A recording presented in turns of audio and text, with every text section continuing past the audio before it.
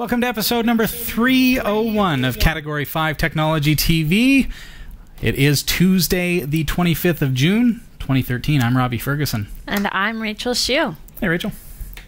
All right, so coming up in the news on this show, we have some very exciting stuff. I clicked a button and broke the computer. Already. It doesn't take long. It doesn't take long. This fancy little mouse here with all the buttons. All right. Close the curtains, plug in your precision pointer mouse, and axe your social life. Portal is now officially available for Linux. Ooh. Wow. And South Korean government websites came under a cyber attack this morning. Munich, Germany is encouraging its citizens to switch from Windows XP to Linux.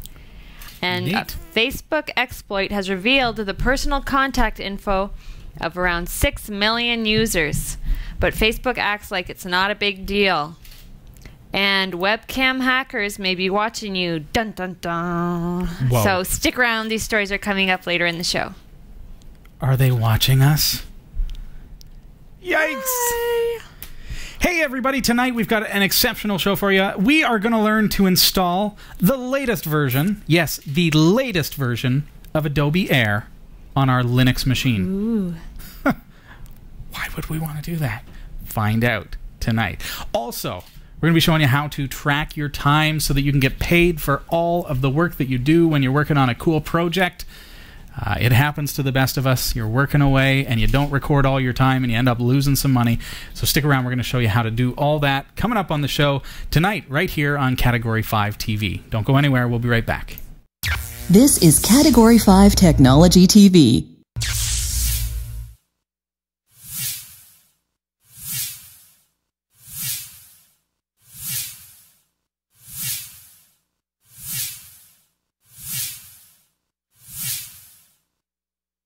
At EcoAlkalines, we believe you should be able to trust your batteries not just here, but here, here, and here. But with one exception, you should also be able to trust your batteries here. EcoAlkalines are the world's first and only certified carbon-neutral battery manufactured to the highest standards of recycling and quality, without any trace amounts of harmful chemicals like mercury, lead, or cadmium. EcoAlkalines provide performance that rivals leading national alkaline battery brands at a comparable price. Find out more about the EcoAlkalines difference. EcoAlkalines.com. This is Category 5 Technology TV, and you'll find us online at www.category5.tv. Hey, I want to say big thanks to our monthly donors as well as our one-time donations that have come in over the past couple of months. This month, we actually hit a snag. Episode 300 went to air last week, and we actually literally ran out of space on our server. It's a storage server. We put, every episode of Category 5 on there, and it fills up real fast, and we actually ran out of space. So I was able, with your donations, I was able to go out and upgrade that server. We got an extra 600 and some odd gigabytes, which gives us, it translates into about another year's worth of broadcasting being able to be stored there. So just wanted to personally extend a thanks to those who have donated. If you'd like to donate to help the show, you can go to cat5.tv/C, and what I started doing, Rachel, is I thought it'd be a good idea for people want to know how the donations are being spent. So I've started listing there, starting with the upgrade to the file server, kind of where the money goes and what we spend it on. So. Not to you, sorry. Donations, just so you know, okay, so what pays for the show, what pays for our regular expenses and keeping the show going, keeping it strong, is advertising. So all the ads that you see, please click on them, visit websites of sponsors and things like that. That's what pays for the show to happen. Then when you donate, the funds that are given to us by our viewers, those are used to expand. So that's where we are able to upgrade cameras, get better lighting, and of course we're working on building Studio D, which is our brand new studio. We're going to be moving the studio out of the basement and into its own space, and that's always been the plan since my wife and I first bought our house back in September, so we're really excited about that. So that's what we're raising funds for right now. So if you care to donate, if you're able to, cat5.tv/C, with big thanks. And again, I'll post what we spend that on. So, big news for our RSS subscribers. The RSS feeds are almost synced over to the brand new servers, so we're excited about that. It's going to be a lot faster for you as well. It means that people who are watching in mainland China are going to be able to watch just any of the feeds that they want. They don't have to use alternate feeds or anything like that. So if you're watching from a place where you cannot access our regular feeds, that is all going to change within the next little while. Check out our mobile site, m.cat5.tv. People in the chat room are saying, how can we watch the show on our mobile device? Well, here you go. You can actually go over there, scan that code, go to m.cat5.tv. You can watch live, you can listen live, and of course you can watch the on-demand videos as well. So after the show, you can catch the on-demand. Pretty cool. That's my spiel for the intro of the show. Your turn, right? That's it. Your turn. I got nothing for you. Well, it's the seriously. beginning of the next 100 episodes. I know. And Wow. I thought he started it off right with, the best co-host. Got to like that. start it well. She's biased. She's pretty excellent. It was pretty amazing celebrating our 300th episode last week with Carrie Webb. That was quite an honor to have her here, and I appreciate all the emails and comments, people saying You how looked like such a little baby in the first episode. I was like 100 pounds smaller, and I had longer hair. Grown that back. So that's kind of, there you go. Still wore the cardigans, though. Still wore the cardigans. It's all part of the theme. Yeah. Keep those emails coming, folks. I'll forward them along to Carrie as well. Lots of comments in the chat room. Thank you very much. Cool. That's your name. There. It's all right. All right. Category5TV is a member of the Tech Podcast Network. If it's tech, it's here. And the International Association of Internet Broadcasters. Why, oh why, would we want to install Adobe Air on our beautiful, modern, sleek, cutting-edge Linux machine? Or Windows machine, for that matter, or any machine. Fact is, there are some apps out there that really, you've got to have Adobe Air to run them. It's as simple as it is, but we're not giving Adobe a lot of love these days because Adobe has not given us a lot of love, and to outright blatantly cancel support for Adobe Air on Linux makes you go, well, fine, I'm not going to install it. But then you find a beautiful app like the one we're going to look at tonight, and it requires Adobe Air. So then you go back to the get.adobe.com and you say, okay, fine, I'll install it. And then you realize, oh, there's no longer any support for it. The version is about 3,000 times old, and it's no longer any good. Can't be installed on Debian 7. Doesn't work. So what do? Well, you fall back on the good old Wine application, which allows us to install Windows programs on our Linux machine. So I'm actually going to go over to getadobe.com. Let's go there together tonight. get.adobe.com/air. And this is going to give us what? Adobe Air. Well, here's what us Linux users are talking about. Adobe Air for Linux is no longer supported. That's so nice of you, Adobe. So what are we going to do? We're going to pretend that we're on a different operating system. So we click on that and we say, hey, we're on Windows. Sure we are. And then we're going to choose the latest and greatest version of Adobe Air, version 3.7. Download now. Do we want to open it or do we want to save it? We're just going to simply save it. Save it to our computer. While that's downloading, which it's already done, I'm just going to go into my terminal. And here's what you need to do to get the ability in Linux to install Windows applications. We're going to go sudo apt-get install wine. Just like that. Let that run. You'll see in my particular case, Wine is already the newest version.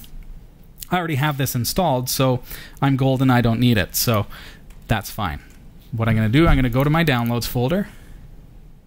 Here you go. And you'll see that now that I've downloaded the Adobe Air installer, it's there. So I want to show you something because this is where sometimes we can get hung up because sometimes things don't quite work the way that you would expect, and here Adobe Air is not going to be any exception. Because we're not running Windows, it's a Windows installer. We're actually running Linux, but what I'm going to do is I'm going to double click on it now that I've got Wine, or I can right click on it and go open with Wine or whatever. And you'll see something interesting here. Adobe Air. This application requires a version of Adobe Air which cannot be found. So, yeah. Which came first, right? The chicken or the egg? Chicken or the egg scenario here, folks. That moment when you don't think you're on camera, you're That's like, oh. when the guy who operates the camera purposefully puts you there. What do you do? Okay, Adobe Air requires Adobe Air to install. That's crazy talk. So how do you get past this? It's actually surprisingly simple. What we're going to do is we're going to go back to our terminal here. Notice I'm using terminal. We can use Synaptic Package Manager or your favorite package manager, but I'm doing this because I want you to be familiar enough with this that it's not an intimidating thing to use the terminal. Sudo apt-get install, and here's something interesting that we're going to need: libwine-cms, libwine-cms. Interestingly, it's I believe like some kind of a color scheming kind of deal, but it includes the stuff that's required by Adobe Air in order to install. So now that I've installed that, see it's in, Wine has grabbed that. Now I'm going to again double click on Adobe Air installer. And let's see what happens. There we go. That's more familiar. I agree. Adobe Air has been successfully installed. So now we're going to finish. And now let's see if it actually got installed. We're going to go into our /home/Robbie/.wine.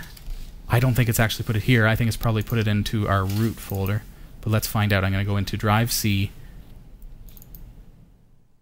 And you know where we're going to find it is Program Files, Common Files. You'd think that it would be under Adobe, but it's not. It's going to be under Common Files. There it is, Adobe Air versions 1.0. And there it is, the Adobe Air application installer. Not sure if Wine actually puts a link to it on our menu or not. Doesn't look like it. But we can create one easily enough. So you see how I got there? And I'm going to post links for this or information for this textually in the show notes for episode number 301 so that you can follow along. But now that that's installed, see, I can go to my home folder /.wine. Notice that it has a dot before it because it's a hidden folder. You're not actually going to see it when you're looking at the Robbie folder. So you actually have to hit Control-L and then type in .wine and then go into your Drive C, Program Files, Common Files, Adobe Air versions 1.0. And you'll see that Adobe Air application installer. So now if I double click on that, all goes well. There it is, and it's asking me for my my installer package. There it is.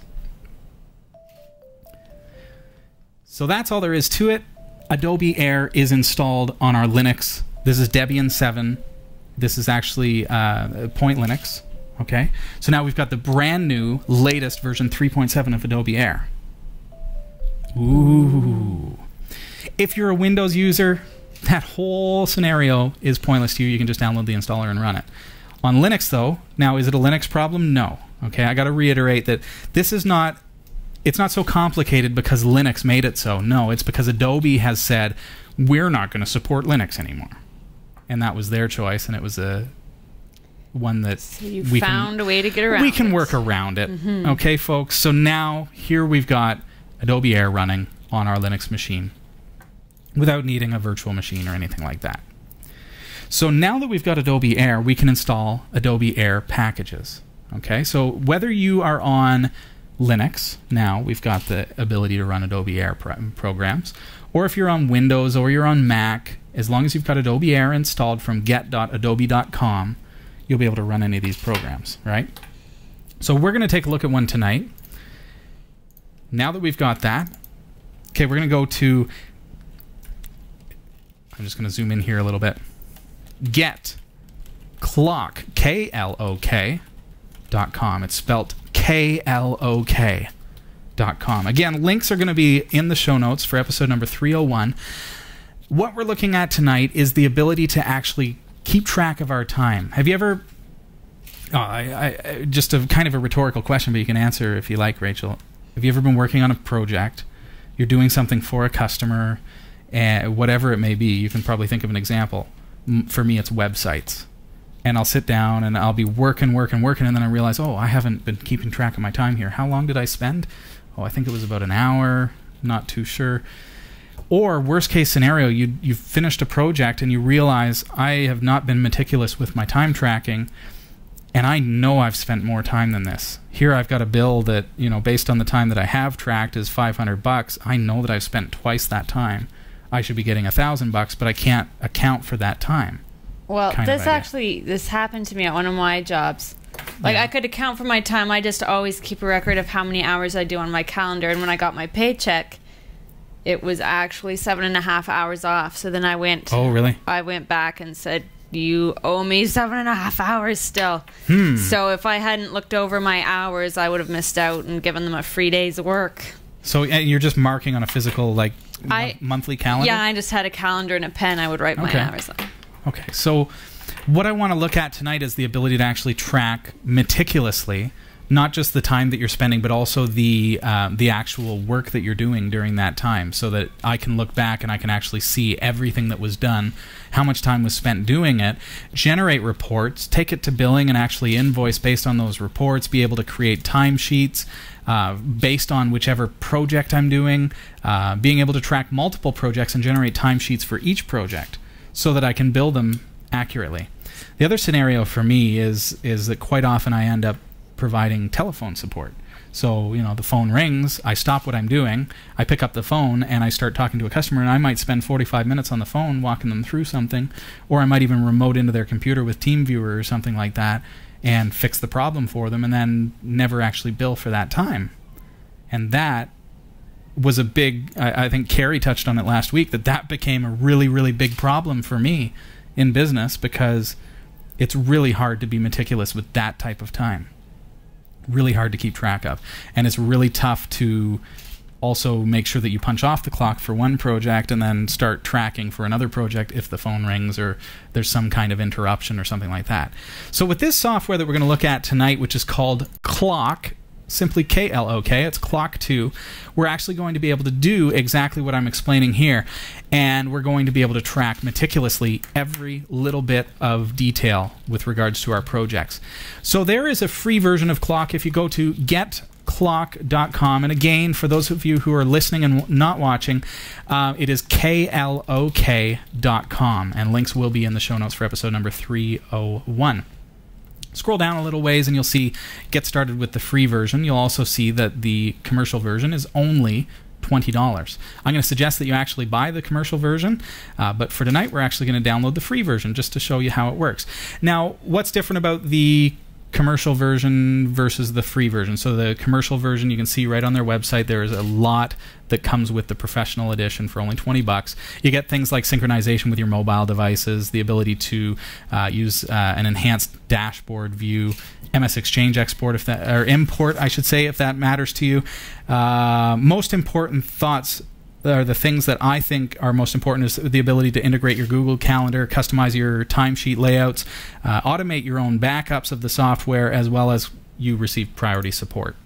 And that's only for $20. So it's worth it if you grab the free version tonight just to try it. So I'm going to download now, and you'll see that, oh, it's actually associated with the Adobe Air application installer. That's cool. That was installed with Wine, but just to be safe, I'm actually going to save this file because I want to show you how I would normally do this. So I've saved that. Now you'll see that the file exists in my downloads folder.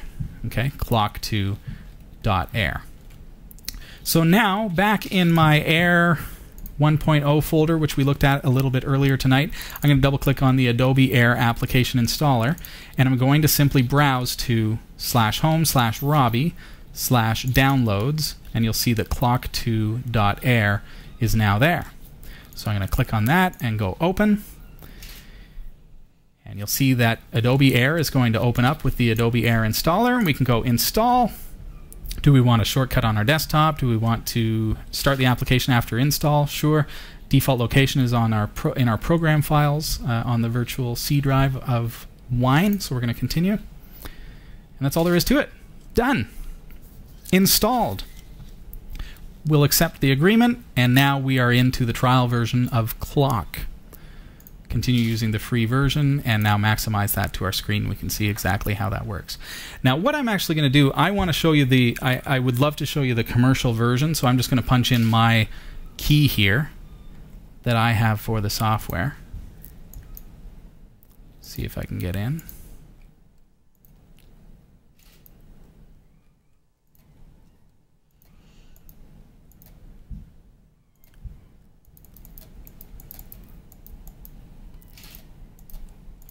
And wouldn't you know, I'm actually having some trouble with the interface on Adobe Air and Wine.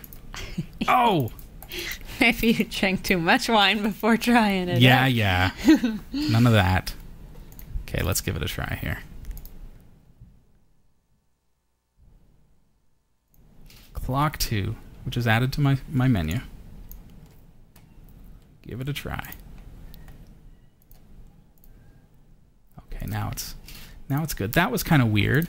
It was like my mouse kind of lost access to the interface for some reason. Twilight Zone. Yeah, it might be because I'm using Synergy. I don't know. So we'll just edit that out with your brain. All right.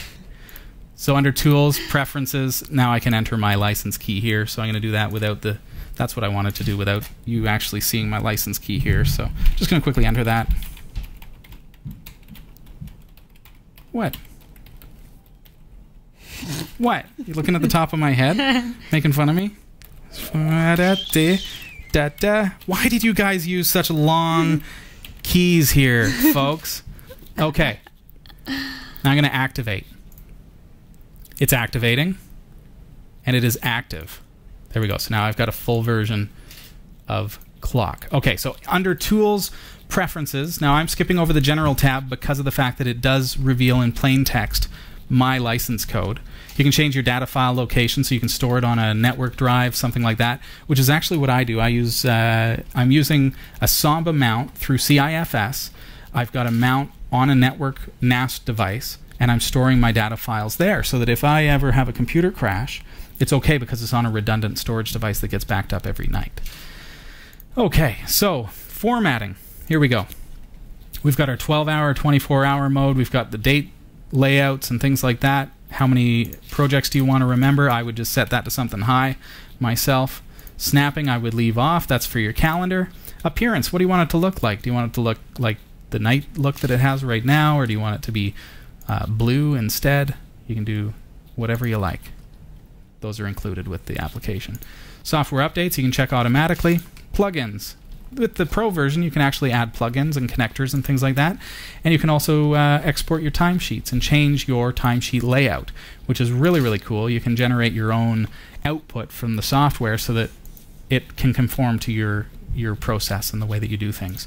Your backups, again, this is the professional edition, so you can actually set it up to automatically back up every X number of days. And you can tell it where you would like to store the backups as well, which again, I would recommend we put those on some kind of outside drive. Put it on a Samba share or an SSH drive or something that's outside of the current, your existing computer. Okay. From there, do you want it to start when the user logs in? Handy if you're going to have a dedicated time tracking computer, which I actually do. Interestingly enough, the way that I do it is that I've got a little 14-inch monitor, and I've got several monitors on my desk, but I just happen to have a little 14-inch monitor that is absolutely useless for anything because it's so small. Perfect for time tracking. So I've got that off to the side, and I've got an old computer running there, just something that we found in the back, and that is running Klok 24/7 at my desk. Then I use Synergy to be able to use my mouse back and forth between the two systems. So that is, for me, startup options start when the user logs in is pretty handy, and then I've got my computer automatically log in, and it's brilliant. Okay, so now that we are done setting up our software, you notice that there's no save button or anything like that. I'm going to click on Week View up at the top, and you see, because I was clicking randomly, I've actually created a bunch of empty projects here. I'm just going to delete those. All right.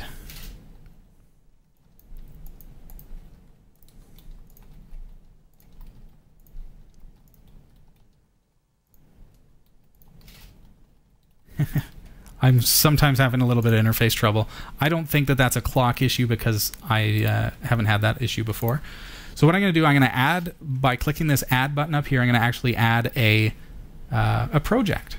So now you see I've got a few here, but new project at the bottom here. So what we're doing now is we're actually creating our first project that we're going to track. So Rachel, what kind of work would you be tracking? Would you be, like, what would you do that you might want to track this meticulously? Painting. I do murals and stuff. So. Okay. So let's say, if you were going to paint me a mural, so let's say this project could be called... Down to the second. Yes. Bill me by the hour. Okay. Let's say Robbie's Studio Mural. Let's just say that that's what you wanted to call it. And then you could say, okay, it's billable. This is important, whether it's billable or not, because it's actually going to give you approximations as to what you're owed, which is very, very handy. And then based on the hourly rate of, what do you charge? Maybe $600 an hour? Let's say it's $60 an hour, just for kicks, okay? Of course, I'm your favorite, so you would check that off. The other thing that you can do here is you can go to Properties, and you can change the color. And the reason that you would do that is so that each individual item or each individual project has its own color within your time clock. You can estimate how much time this is going to take, so that if you think that it's going to be about 100 hours, it's going to let you know if you're approaching that or that kind of thing. Contact name, contact email, contact phone number, all that stuff can be stored here as well. Everything else is currently empty because I haven't actually done any work here. Okay, so now back in my week view, again, nothing is there yet. So now I can actually right-click on that, and I can go add a sub-project. So now, as a part of Robbie's mural, Robbie's Studio Mural, we're going to create a new sub-project. We're going to call this Priming. And we're going to create that sub-project. So now we've got Robbie's Studio Mural Priming. What else would you do for a painting? Add another sub-project to that. Would we say design or mock-up, maybe you would call it? Sketching it out kind of thing. Yeah. Design. And then the actual painting. Painting, cleanup. Right. Going to the store and getting materials. Yeah. So notice we're kind of planning this out. Yeah, going to the store as well. So all those things could be accounted for. So we could call this extra. Store visits, cleanup, etc. Stuff that you may not charge for, but you want to still keep track of separately. Okay? So now it's time to start priming. So I can actually highlight priming. Notice that we've actually kind of planned this out, so we know that these are a few of the different things. But at any time throughout the course of the project, if you start doing something else, you can then create another sub-project. And you can do that at any time. You don't have to do that at the beginning. So we're going to start priming. I'm going to press start. And you'll see in my calendar now, so we are actually Tuesday, June 25th. And it is approximately, what time is it? Probably about 7:27. So there we are. So just before 7:30, you see that it's there. So now we've got this little time thing here. You can see that it's actually working its way into the calendar. Up at the top, it tells me, reminds me what it is that I'm working on right now. So I'm working on priming. So now what I want to do is I can either click here to add a comment to this, okay, or at anywhere in the calendar, once you've got entries in here, I can actually just point to it and you see add a comment to this entry right there. So I can add a comment, and we can say initial priming of the wall. There we go, and then save. And so all this stuff is happening instantly. So if I go project view and go to the time entries, you can see that that time entry is already here, and it's already tracking. And it's only 5 minutes so far, and it's going up from there. And as you go, obviously it's going to be tracking everything that you do. So if you miss something, let's stop that project. So I click on the stop button here. I can actually add something to the timeline here that maybe I missed, and I can set the start time, the end time, the date, and the comment. So I can move that around if I happen to miss it, and I can say, okay, here we go. Update that, save it. And now if you look at your dashboard, you're going to start to see something interesting. You're seeing some graphs. You're seeing, now we only have Robbie Studio Mural as a current project. If you had more than one project, of course, you're going to see some really awesome graphs. You get some bar graphs and some charts. You see the pie chart there as well. So that you can see how you're utilizing your time. And I actually keep track of everything from the client work that I'm doing to my lunch breaks to whatever else, so that I can get a really good look at what it is that I'm doing throughout the day and what's billable and what's not. And what's cool too, because I add projects that are not billable, so my lunches and things that I'm like internal work, if I'm working on our own website, things like that. So then I can actually generate reports. You'll see that Klok will allow me to generate an overview of billable as well as non-billable. So if something is non-billable, I can actually see on a graph that I'm spending too much time doing non-billable stuff, and I should be doing more billable stuff so that I can equal that out.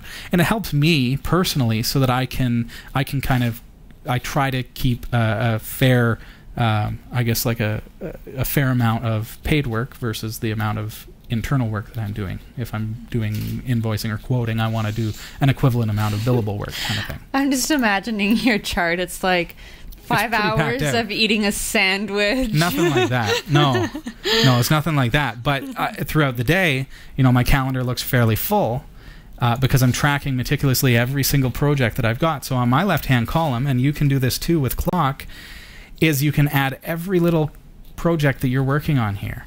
So for my lunch break, I might add, and that's just a silly little thing, but I like to keep track of everything, and I'm going to put lunch, and is it billable? No. And then I'm going to go there, and I can say, okay, now I'm going to start lunch, and now I'm on lunch. And it'll tell me when my lunch break is up, because I'm actually seeing a little timer there that tells me that I'm at 5 minutes, and when I'm at 30 or an hour or whatever, I know, hey, time to end my lunch, right? So that's just a really quick dive into Klok and how we can time track using this amazing software. And then we can generate all these timesheets and reports. I mean, fantastic that we can go and we can, you know, generate these timesheets. As I showed you a little bit earlier, you can create basically your own template, how you want it to look, how you want it to output, and everything is output there. And then you can export it to an Excel spreadsheet, which is handy for me. I send it out to the billing department, and then they put together all the orders and everything like that. So fantastic piece of software. I talked to them and I said, what's with Adobe Air, and are you sticking with that? And they did mention that they are working on an HTML5 version of Klok, but it's a long ways off. But there is that in the plan, so it's not something that's going to die off with Adobe Air. It's something that they are actively developing and working on, and it is growing and getting better and better all the time. So you don't have to worry about that. Check it out. It is, again, it's only $20 for the full professional edition. It is getklok, spelled KLOK.com. Check it out today. Get the free version and get yourself into it just to figure out if, hey, maybe this is a great solution for you. And for me, it really is about keeping track of my time so that I can get paid for the time that I'm spending. So that every time I get interrupted, I'm clocking that, and I'm able to keep track, and I'm able to bill for that time. So, and it works. I mean, I'm on Debian 7 here, Point Linux, and it works great. Works fantastically well. And you know, the problem is you once you transitioned onto Debian 7, now if you're not using GNOME 3, Hamster app is gone. Hamster app is gone in general because it was a GNOME 2 app, so you lose the ability to track with that. Here's an excellent alternative for Linux, Mac, or Windows. So enjoy. Enjoy. This is Category 5 Technology TV. Our website is down there, Category5.TV. I'm Robbie Ferguson. I'm Rachel Shute. Rachel, what you got? Alrighty, so it's time for some news. I know you're all so excited about this. You make it sound so exciting, Rachel. Wow. As Tom Swaminski comments, well, so much for getting any work done this summer. The revered platform shooter game Portal has been in a Linux beta since early May. But starting today, Portal for Linux is stable and available to buy by all. Yes. If you already own a copy of Portal for Windows, you'll be able to find a Linux version already available for download in your Steam for Linux library. That's awesome. Anyone else wanting in on the fun can buy Portal for just $10. Nice. So have you tried it? Is it I haven't yet. Unreal Tournament? This is like today. It's got to be more. No, I mean it's have you gameplay? played Portal on anything? No, but I know about it, and I looks think it's Unreal Tournament-esque. Well, Portal has, like, you shoot. Don't you create portals and then you can travel from one position to the other kind of thing with the same velocity, same momentums, all that kind of stuff? I have no clue. Do you remember we actually started developing a game, and this kind of reminds... Do you remember it? Oh, the cheese, yes. The cheese. Teleport. You can actually find it on YouTube. They stole our idea. It seems kind of like that. Teleport was our game that we started in the... When did we do that? We started developing this back... That was like 7 years ago. And when was Portal made? Yeah, there's got to be... Wait a minute. There's got to be a patent. I want my money. Yeah, so $10 you're selling this thing for, hey? No, we actually started developing a game, and this kind of reminds me of it, but that's so cool. This kind of reminds you of it with way bigger budget and skills and everything. Ours didn't ever quite get that far. No. It was playable, but not... We didn't get to building the worlds and all that quite yet. We had it on paper. It was pretty comical. All right. Yeah. So South Korea has issued a cyber alert for an apparent coordinated hacking attack on government websites this morning. The incident came on the anniversary of the start of the Korean War, which divided the Korean peninsula. Referring to the presidential office, the Science Ministry gave a statement this morning saying the government can confirm a cyber attack by unidentified hackers that shut down several sites, including the Blue House. The website for the Office for Government Policy Coordination and some media servers was also said to be affected by the attack. Scary stuff. All right. And also, we have thousands of free Linux cities are to be distributed to citizens of Munich City, Germany in the spring of next year, courtesy of its city council. Nice. Lubuntu? I thought that's right. Lubuntu? Lubuntu is the LXDE version of Ubuntu. So it's kind of similar to the Windows layout. Feels a lot like Windows. See if I can find a screen grab for you at some point, but it's cool. So Lubuntu Disk will be made available as a replacement for Windows XP, Microsoft's 11-year-old operating system, for which support officially ends in April of next year. It's estimated that some 20 million German PC users are still running in Windows XP. And rather than see all those PCs end up as e-waste, City Council decided to breathe new life into the old systems, complete with education and help with the migration to Linux. That's cool. The cost to the city will be somewhere near 4,000 euros, from the printing of the disc to literature and promotions with local businesses. Munich is no stranger to alternative IT thinking, having transitioned around 13,000 of its government PCs to Linux around 10 years ago. So maybe you'll get more people watching your show. How on earth do we use this new stuff? Is that how it works? How on earth? How do we use Lubuntu? I don't know. Let's go check it in with Robbie. All right. And we also have... That's awesome, though. No, I'm excited about that because then we've got actual government organizations saying, hey, don't upgrade to Windows 8. Don't grab Windows 7. Here, have this for free. That's a really exciting thing. And when people realize that, hey, I don't have to necessarily replace my computer. I don't have to e-waste it or have it rot away in a landfill for 10 billion gazillion years. Can finally bring it back to life. Why would you throw it away if you could just upgrade? That's what I think. That's the point, though, is that Microsoft is because XP is done, right? Yeah. So, but couldn't you just upgrade to Windows 8? Yeah. Windows 7? No, not on an XP machine. That's the thing, is that they won't support it, right? So you have to either get a new machine or find an alternative, and the government is saying, here's an alternative. It's Lubuntu. It will work on your old hardware because Lubuntu LXDE is going to work really, really well on even an old computer because it's really lightweight. So breathe new life into your old machine. There you go. Ooh. A la Munich. What else you got for us? Let me see. For all you Facebook users out there, personal details of about 6 million people have been inadvertently exposed by a bug in Facebook's data archive. Yikes. The bug meant email and telephone numbers were accidentally shared with people who would not otherwise have access to the information.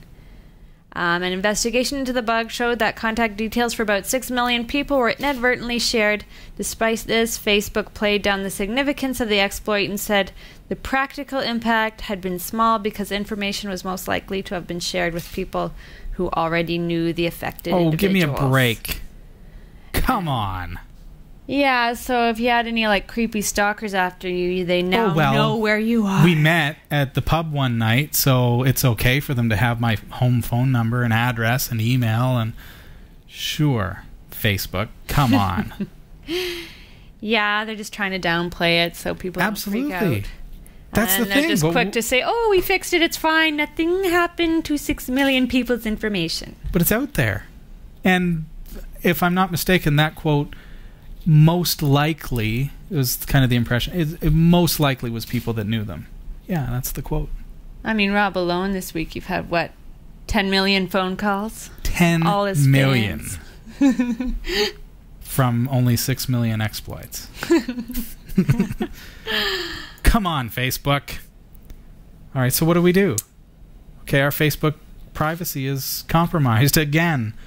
Facebook downplays it and says, "Oh, it's no big deal. The person probably knew you anyway." You just said the prison probably knew you. No, the person. Whatever. That's the attitude that they have. I don't know if I can trust that.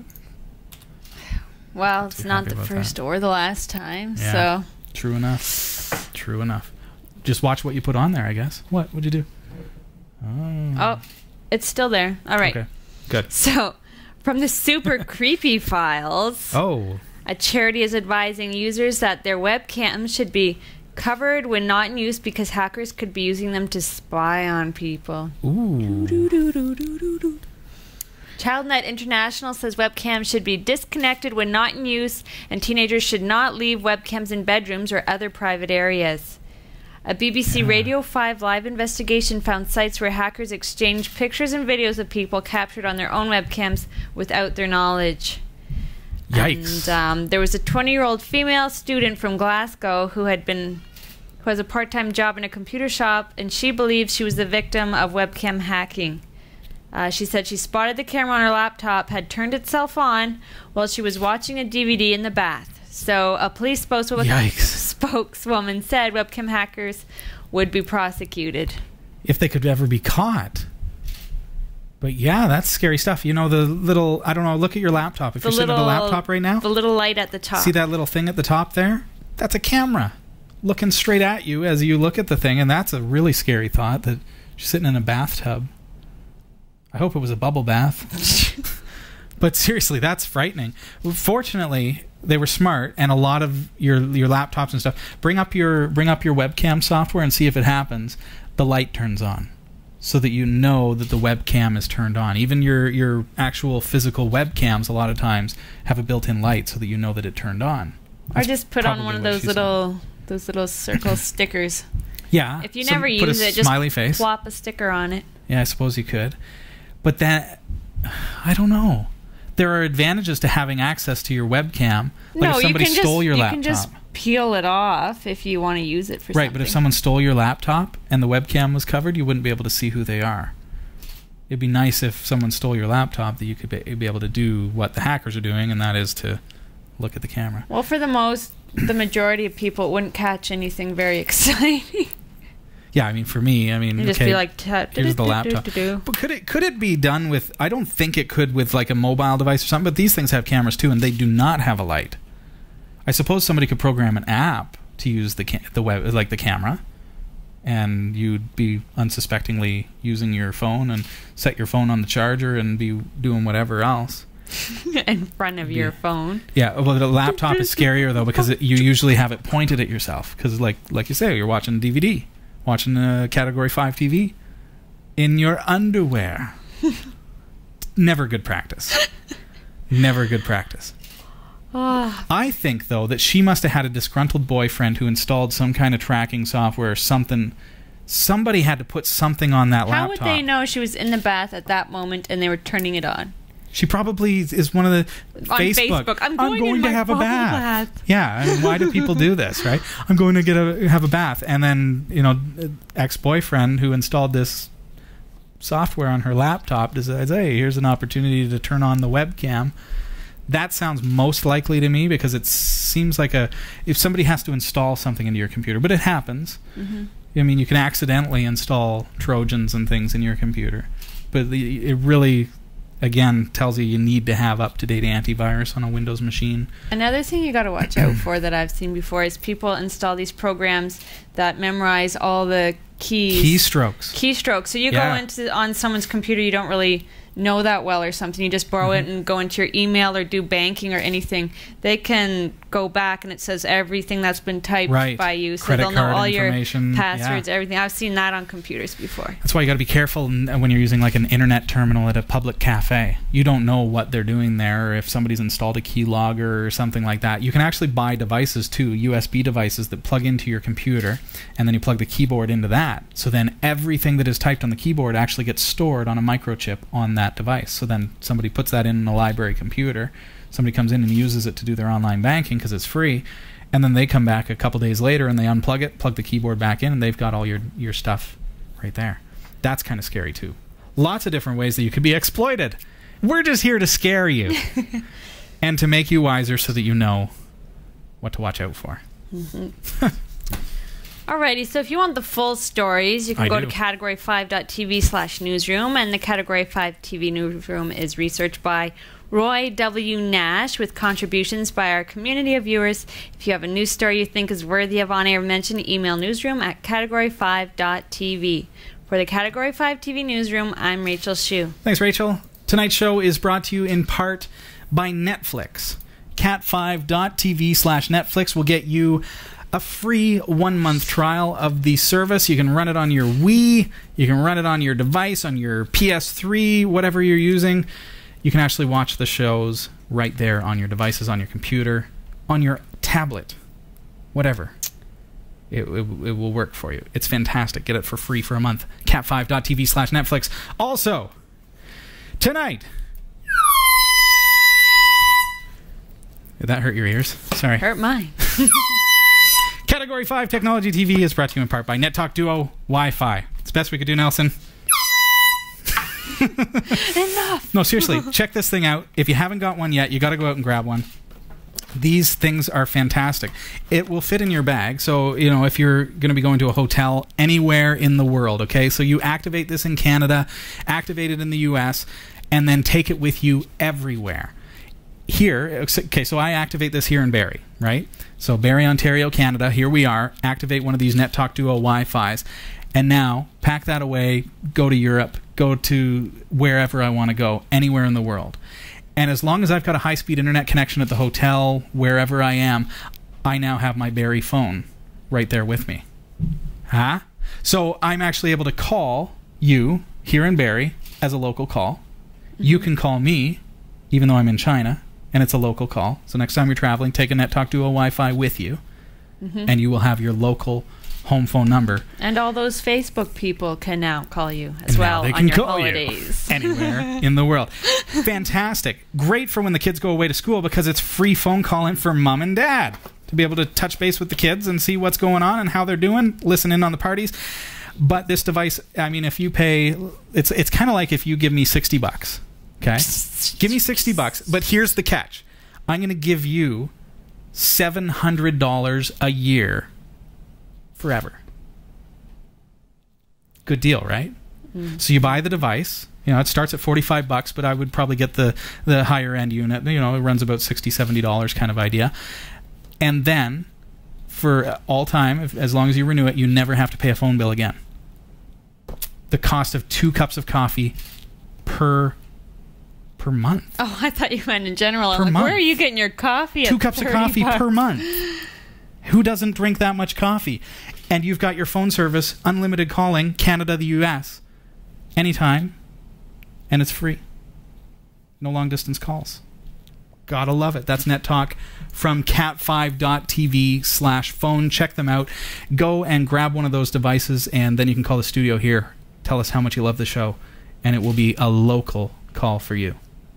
How much do you love that? All right, this is Category 5 Technology TV. I'm your host, Robbie Ferguson. Thanks for joining us tonight. Rachel. All right, so we have some viewer questions now, and this one is from Mastermind ZH. Mastermind ZH, what's up? He says, "Hi, Robbie. Short-time fan here. I'd just like to say you're great, and the entire show is just awesome. I even like the episodes where you do something technical, even though I know most of it." Show off. Isn't that every episode you do something technical? You're also an amazing singer. Oh, dear. much did you pay this guy? I really got to stop sending email to myself. I'm blushing. And that is kind of what this question is about. Okay. So I know you have a YouTube channel where you sing, so would it be all right if I downloaded some of those songs for private and maybe some community use, or is there some other way to support buy your music? I'd also like to ask you if Eric Kidd has any medium he sells his music through, because I really like his music as well. Cool. Yeah, and please forward this email to Eric, because I think he's just awesome. That's so nice. That's literally in the email. Yeah. And probably said just like she said it. That's very kind. Thank you. Yeah, Eric and I both have music out there. Eric has recorded some stuff in the show, but I've got big news. Something that's in the works. You're going to love this. Mastermind. Here's the thing. Eric Kidd is currently in the process of putting together a concert that is going to be broadcast right here on Category 5 TV live. So make sure you watch for that announcement. This is not the official announcement, but what we're doing is we're actually setting up a full evening concert. You'll be able to tune in live. You'll be able to donate, and you will receive a copy of the music in MP3 format. So he will also have CDs for sale, all that kind of stuff. So that's something exciting that's in the works that is really not really related to the technological end of the show, but it's a way that we're giving back to our volunteers by supporting Eric Kidd. We love him, and he's been a great asset to the team. So we want to do that for him and for you, the viewers who are fans of Eric Kidd.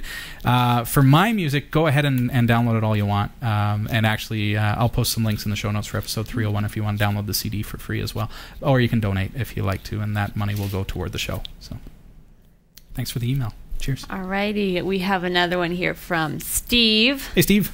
He says, I think that a tablet can also be a laptop and a desktop with a couple of USB ports, Type A standard, and a HDMI port for the monitor or TV. I use a $220 32-inch TV as a monitor for my laptop as my monitor via USB port. Why they don't have these ports on tablets is beyond me. Also, when OLEDs come out, you could have a cylinder computer like a paper towel cardboard center on each end. Cool. You can have USB and HDMI ports. The OLED would wrap around the cylinder, so the OLED screen would not be bent too much and break. It would be a gentle curve. You could wear the computer hanging off your belt. And I noticed the new BlackBerry phone has a USB and HDMI port. Great idea. I wish they had used a standard size USB. The micro USB cord is hard to find, but you could hook your phone into your TV and keyboard, making it a full-scale computer. Yeah, no, I mean, with Android and so on, it really is an OS. When you're used to these kind of devices, they're called, it's the one with that thing on the back. The one with the thing on the back. You see that little icon right there? That basically means we're not giving you anything that we can't sell you later. However, my Acer tablet, which I'm looking at right here, Rachel can see it. I know you can't see it at home, and I can't really pull it out to show you because it actually operates the theme music here at the show, so I can trigger it like that. That tablet has full, it's USB, full-size USB. It has also micro USB. It has HDMI video output. It has the works. I mean, it's all there, and it's a dockable, and you can get a keyboard for it, so it works just like a computer, and it's Android, and so it does work quite well for that. So don't think that tablets don't already have that. It's just these devices with that little logo on the back. They don't, because they want to upsell you in a couple years so that you can keep upgrading and giving them your money. But when you get into more open stuff that's based on Android and my Acer tablet, like I say, it's already got all that stuff. So it's expandable. How many times have I plugged in? How nice is it that I can plug in a USB keyboard and do this on the internet? Or plug in a USB flash drive and bring up my photos. Don't have to email them to my iPod, right? Or sync them through iTunes. That's even worse. Or, you get an Air mouse like this, and you plug it in, and now you're going like this on your tablet. Or a regular mouse, whatever you want. So, yeah, it's fantastic. And then plug it in with HDMI to your 52-inch TV. How do you like that? I wish. Or your 30-inch TV. Mine's like a 27-inch CRT, so don't feel too bad. All right. So, hello, Category 5. Hello. I've seen your video on Wirecast, how to set it up. I really had many problems, and I hope that you can help me first. I can certainly try. I would tell you what my goal is and who I am. My name is Sebastian. Hey, Sebastian. And I'm from Denmark, and I'm 23 years old. I'm a photographer, cameraman in my spare time. I take the video to part celebrations. There are many who have asked if I can send it live, and I cannot because I do not know how to. Okay. I'm fresh on new ideas and new technologies. I have agreed with the owner of the room it is okay to put the camera up, and he gave the green light. So, my objective, I put 3 Microsoft Lifecam Studio webcams up to be activated when my laptop is with me and must be able to record live at parties. Okay. I have one piece 15-inch MacBook Pro, one piece access to DynDNS Pro with 14 DAGs trial period. Okay. Days, maybe? Okay. Days, maybe, 14-day trial. One PC Wirecast with 14-day trial period. To test if it works, I would use MacBook's webcam to start with. Okay. How to start and what DynDNS is used for. My rival, who has a website, www.photolive.dk, send from your laptop to the network, but he uses DynDNS. I do not know why. Okay. I hope you would help me. Sebastian, I think I grasp what you're saying. Okay. If I follow the email correctly, and forgive me if I'm wrong, but it sounds like maybe like a club or some kind of party facility, something. They want to be able to film and broadcast live parties, be it even a venue, maybe that people can rent and come in, and the party can be broadcast on the internet for people who can't be there, which is pretty cool. And Wirecast is great for that. So, if I may, I'm just going to come up on your screen here so that I can see. Okay, so you've got a MacBook Pro. Cool. You're using 3 Microsoft Lifecam Studio cameras because you saw them used during my tutorial. The difference between you and I here, Sebastian, is that in my tutorial, I'm sitting in a studio under these great lights. I don't know if you can see them. See these things? So we've got these great big massive suns in our faces, and that is why we're able to use webcams. In a party venue, you're most likely, people are going to get really upset with you if you put one of these in their face. And so a webcam is literally not going to give you the frame rate that you're going to need, because what happens with a webcam, and the Microsoft Lifecam Cinema Studio, they're no exception, is that if you don't have enough natural light or light provided by natural balance lights, these are 5500K, so if you don't have that, then it's going to bring down the frame rate to be able to bring up the brightness. So then all of a sudden people are moving like this in the video, and it's horrible, not really usable for your scenario. What you need is you need to do something differently. Your MacBook, I'm not sure if it's going to be able to do it in this kind of environment. If it's fast enough, you didn't mention how old the MacBook is. You might be able to get if you've got Thunderbolt, you could get an external Blackmagic intensity device, which will allow you to plug in one HDMI camera, and then you can get a hand camera, like a camcorder that has HDMI output, and that will be able to work in full frame rate, 30 to 60 frames a second, if you are streaming in a dark room. That's okay. It will be able to compensate a lot better than a webcam will. So that's my biggest concern, is the camera. So the DynDNS thing, I don't think you need that. The reason that you would need that is if somebody is connecting to you. With Wirecast, you're going to be sending the stream out. You're going to be sending it to Ustream, or you're going to be sending it to Justin.tv or YouTube. And when it gets there, that's where you send your viewers to watch it.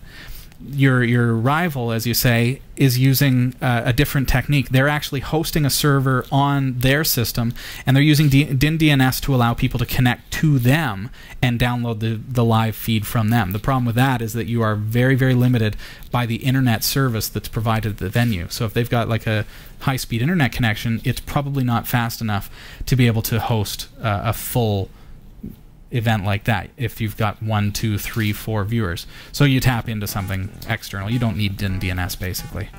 So I hope that helps with your question. Feel free to email us more details, but I think your biggest thing is going to be the camera. those are probably not going to work very well in a dark environment. So good luck. Wirecast is the right choice. It's going to work real well for you. cat5.tv/Wirecast. That's all the time we have. Rachel, rock on. Yay, 301. Yes, we made it through another one episode. Yeah. Fantastic. 99 to go. I did it really quietly that time because it gave me a headache. Oh, not to be nice to me this time. Yes, that's why. Alrighty, well, nice to be back and say hi to you all. Have a good week. Have a fantastic week, everybody. We'll see you next Tuesday night. And Eric Kidd is here. We got some exciting things planned for you. We're going to be talking more about the music as well. Rachel, great to see you. Thanks for coming. Check out adzerk.com. Night, everybody.